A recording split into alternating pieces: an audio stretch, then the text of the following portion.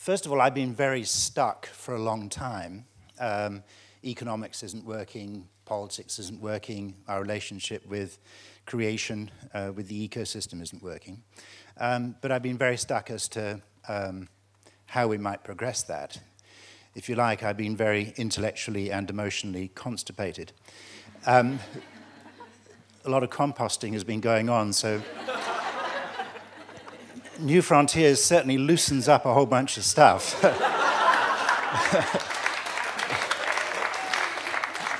So this is going to be kind of free-flowing for the next...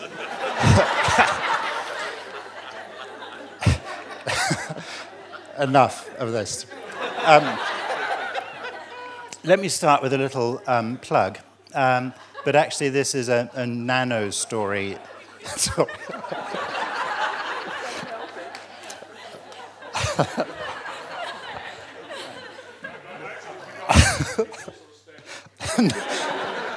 I'm not, it just kind of... Anyway, this is... I told you I wasn't going to get through these 20 minutes. This is an absolute nano story about a whole bunch of things. So these are some New Zealand school kids. Remarkably, very few children in New Zealand cycle to school. It's because their parents drive them in SUVs, streets are considered too dangerous for them to cycle on, even pavements are. Schools are very risk averse. These are really lucky kids because they've been the benefit of this man who's so humble it's hard to find a photo of him. So this is Paul McArdle in the Hawke's Bay, who came home from, he and his wife came home from 10 years overseas in Holland, where of course everybody cycles, and wondered why kids weren't cycling. So he developed a program to build cycle tracks like this inside schools, so to give kids the confidence and the skills to ride. At Ākina Foundation, that I had been involved in from the start, the organization back in 2008, until it achieved a complexity that I was incapable of exercising any governance over, which I very gratefully retired and handed over to anarchy. We helped Paul develop bikes in schools. And this coincides, my next point, with another enterprise, social enterprise we helped get going, which was the Tour of New Zealand cycle race.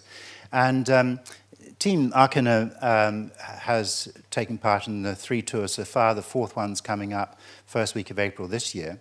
This is the team at Cape Reinga at the start of the race 2 years ago. I'm organising 2 teams for the South Island. You don't have to be a fantastic racer. It's not about that. It's about doing things like raising money for bikes in schools. I'm still a few riders short for the 2 teams. So if anybody feels like cycling on average 100 kilometres a day up the South Island with a fabulous peloton party every night, and then meeting the riders from the North Island for criterium races in front of Parliament, a treacherous little 600-metre course around the steps of Parliament and down the zigzag drive and up Molesworth Street and back in the top end. Talk to me afterwards. But it's about, of course, social enterprise, it's about community, it's about active transport, it's about confident, healthy kids. It's a micro story about this, about how we reimagine cities and therefore try and find a bit of hope in the Anthropocene. This is now officially, according to the geologists, the human epoch, where we, and our activity, we humans, are the greatest driver of planetary change. So, of course, it's, and you saw this chart earlier, the Stockholm Resilience Centre's work. It is about, crucially, the biggest overshoot of planetary boundaries is the biochemical flows, and that's how we grow food. And so that's right, to hear what Severin's got to say and all the other things we've been hearing about food. And of course, related intimately with that is the biosphere integrity there at 11 o'clock and our very desperate loss of genetic diversity. And the only answer to this is completely radical. So this is an American writer from a couple of years ago, Roy Scranton's book. Sorry, it's really can you all read that from, no, or is it, fantastic, because I hate it when people read other people's words. I just let them, you read them yourself.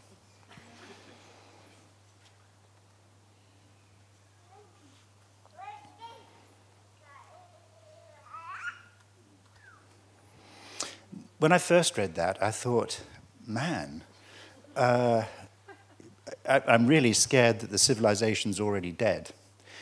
But then I came around to thinking, well, how exciting. You don't often get to build a new civilization, so let's get on with it. So this is about cities, and it's about the rapid rise of cities. So around about 2007, 2008, we crossed an important threshold that for the first time in human history that more than half of people lived in cities. But that's escalating very rapidly. And it has enormous economic and technical benefits. So if you just look at the 40 mega regions of the world, they are responsible for an amazing amount of economic activity. And by far the greatest outgrowth of science and technology as well. And of course, problems happen. So that's a picture of Shanghai on the left most days, and occasionally it looks like that on the right. Yeah, that's the measure of what happens just in those 40 mega regions of the world. At that threshold in 2007, 2008, the Tate Modern in London held a fabulous exhibition about it. And I took these photos, which speak for themselves about the sort of impact cities have on the planet. But it also posed these two incredibly important questions about how we organize ourselves. So this is population density. In the left-hand picture, that flat little pancake on the right-hand side is London, and then the big ant heap behind is Mumbai. On the right-hand side, you can see that's grown 1,180% in a very short time. So how we imagine and then design and build and run and manage ourselves and our cities is really important. So here are the two big questions. Can cities be improved by design? And in many ways, far more importantly, can cities promote social justice and greater equality? So do we want to go screaming off down to the planet of slums, or do we want to be international curators? This is a picture from São Paulo.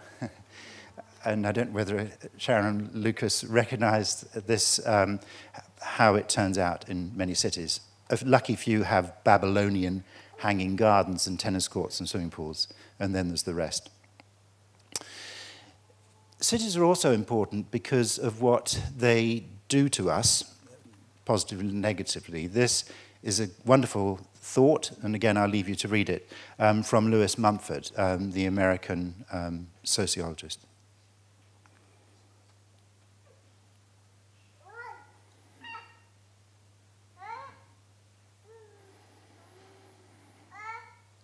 So we know that our cities are brutalizing us, and that's the conditioning of the mind that's going on. Trying to understand this a bit better, I went walkabout September of 2015. I went only to Beijing, London, and Chicago over that month interviewing people. Not a cross-section of cities in the world, but it's places where I could stay for free knowing people. Also, I've got long history in the three cities, and although I've never lived in Beijing, but I first visited in 1979. So it was also a chance to reflect, and that's the result of that was a book published, little BWB text that Mark mentioned, Three Cities Seeking Hope in the Anthropocene, that BWB, Bridget Williams' books, published last September. When it turned up on Kindle, I was so proud, and when I met up with my Saturday morning cycling group, we were kind of standing around ready to cycle. I said, oh, my book's on Kindle, and it says it takes 2 hours to read. So I said, it's kind of a book or a rugby game. And they all looked at each other and said, who's playing? This is an incredibly beautiful cultural center in Beijing. given by the people of Holland. And so it's not to say that China isn't incapable of imagining. And one of the very strong themes going on in China is this quite extraordinary phrase eco-civilization. And it's China trying to imagine how to solve its great ecological and economic and social issues by reaching deeply, deeply back into its culture. And I was bowled over by that phrase. I hadn't seen any reference to it in English. At the back of the book, I could offer now some references. And I was hearing about this from really senior people who are trying to make this happen in China. And it's turning up in the current 5-year plan, for example. There are projects around eco-civilization. Massively ways to go, because essentially people in Beijing were telling me, well, we're kind of still building cities the way we were. So it seems to me fundamentally important that we can't get this right in terms about what cities do to us and for us, and what we do for the planet, if so many people are going to be living in cities. We're heading to 80% of human population living in cities, 90% in Latin America. That we've got to bring nature back into the city. And I don't mean in a manicured way like parks and back gardens or window boxes, but finding ways to make cities largely self-sufficient for energy, food, and other resources. And that, of course, is in no way to undercut what goes on outside the city, but about connecting the two. And the great role of that deeply restorative restoring of the landscape and the ecosystem as we produce food, as Severin outlined. So then these also have to be places which are delightful and inspiring, because then those 80% of people who live in cities are deeply reconnected with recreation. Reconnected for many of them, it'll be for the first time. You know, I grew up in a big industrial city in England. Auckland's the smallest city I've ever lived in. Nature was something that was deeply manicured in the city, and we would go off to the mountains or the coast for wildness, for nature. Well, that's completely crazy. I want my wildness in the city. There are some technology pathways. Biomimicry is one. People like Janine Benyus in the United States. And this is where we borrow and barely adapt technology from nature. The old joke that nature's been doing R&D for 4.5 billion years. It knows some stuff. A couple of examples from this slide at the top. That's an office building in Harare in Zimbabwe. Zimbabwe is pretty high up, so it's hot during the day and it's cold at night. But that's a modern office building with no artificial heating or cooling. So that the ventilation system is based on the ventilation system of an ant-heap. And so if you can heat and cool in Harare with extreme temperatures without mechanical, sorry, there's a little bit of fans blowing some stuff around, but not much, then what else do we do? And then there's wonderful things like self-cleaning surfaces that borrow at nanoscale from the surface of a lily pad. If you've ever seen a dirty lily pad, no. Wonderful self-cleaning. It goes on like that. I don't know what to make of cellular agriculture at all, or aeroponics. Part of me says, crikey, 10 billion people need to feed well, eat well, even if we stop wasting food. But look at the mess we're making the ecosystem, the way we make food. Maybe there's something in this, because this apparently has zero environmental impact. But deep down, I can't believe if you grow some hamburger meat from meat stem cells, that all the nutrition that we barely understand is there. Moo-free milk is based on a vague simulacrum of real milk. How can it possibly have all the deep, deep nutrition of real milk? But how do we do milk that's fair to the cows and the land? So I really wrestle with this, and I don't know the answer. In terms of looking for people who integrate these things, a person that many will be familiar with because Kate's got quite a following these days is Kate Raworth, a British economist who for many years was the co-editor of the United Nations Human Development Report every year. And when she worked for Oxfam one day, 5 or 6 years ago, she kind of leapt up and started drawing circles on a whiteboard, and here are the 2 circles. The outer circle is the most important one. That's the environmental ceiling. Those are the Stockholm Resilience Centre's planetary boundaries.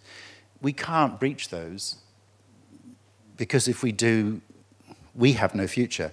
Oh, the planet will be fine. It'll morph into something else as it's done over 4.5 billion years.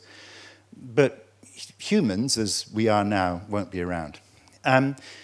But to get that deeply profound scale of change, speed of change, and complexity of change, we've got to have communities where everybody is in on the journey. So we have the courage to move faster, but the compassion to bring everybody along with us. We have to have a common sense, a common understanding of what needs to happen, common purpose about what we're going to do, and real common wealth about how that's shared. That only happens in communities with a social foundation, where, of course, it's food, water, income, education, gender equality, all of that. But between that floor, that wonderfully strong floor, and that absolutely unbreakable ceiling is the safe and just place for humanity, where inclusive and sustainable economic development can happen.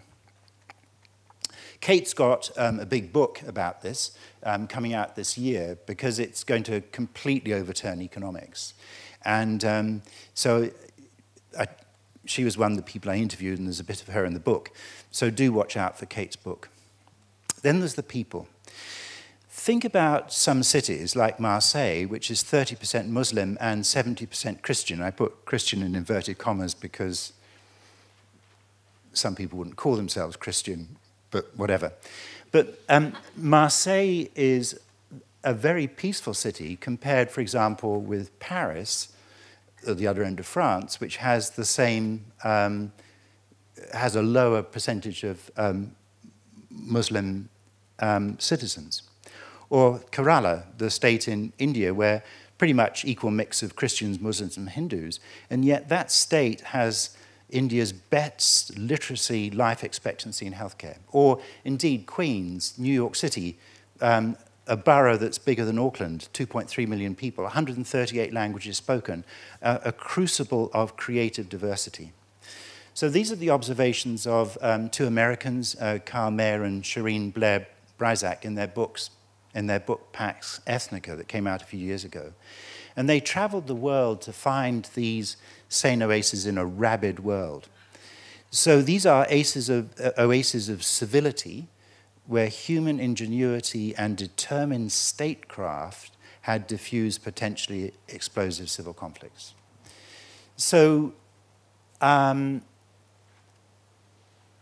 we go about this, there's an awful lot of fun that can be had.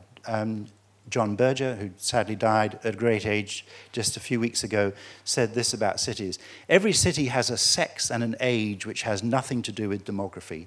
Rome is feminine, so is Odessa. London is a teenager, an urchin, and in this hasn't changed since the time of Dickens. Paris, I believe, is a man in his 20s in love with an older woman. I put this to people in Auckland, and the best answer I ever had was from one of my daughter's great friends, Catherine, who said that Auckland is a middle-aged Pakeha, semi-sober businessman. There's work to do. But how does New Zealand contribute to this?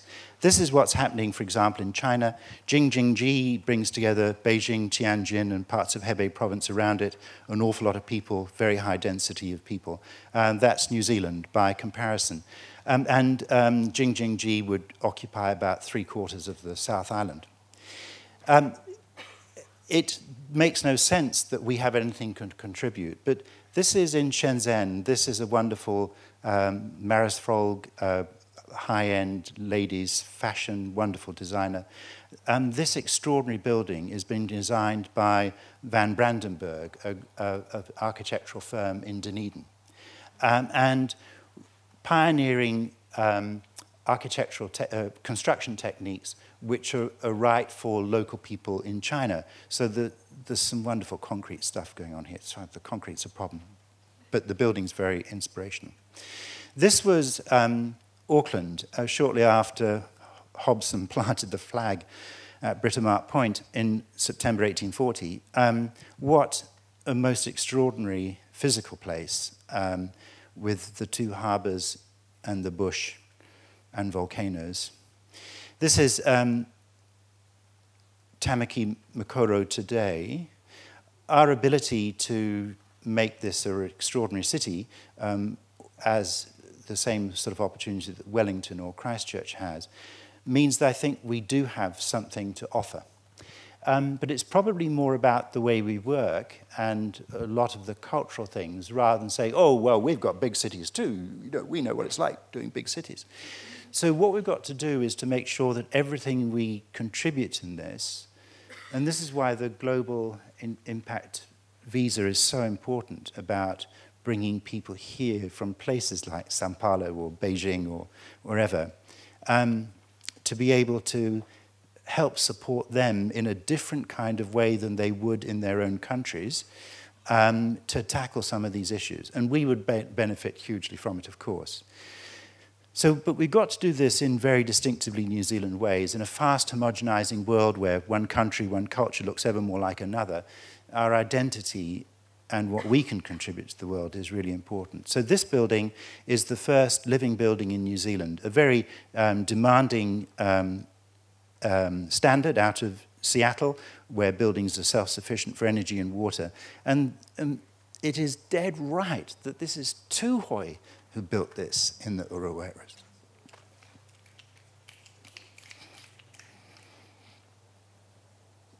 I'm going to let you read this because I don't think I can get the words out, but it's better you read them. This is Alan Kernow. In 1943, at the depths of the Second World War, and when we last saw fascism on the ascendancy, he wrote a poem celebrating the 300th anniversary of Tasman's sail-by of New Zealand. What, I love the Dutch, but how stupid not to get off the boat. Anyway, he sailed by. But what was going on there, innovation, and this is what Alan Kernow's wonderful poem's about, is innovation then was, heck, you just had to sail in a different direction from everybody else and you had to bump into some new land. I mean, how hard was that? Well, actually, very hard. But here is just a few lines from that poem, which I think is the challenge.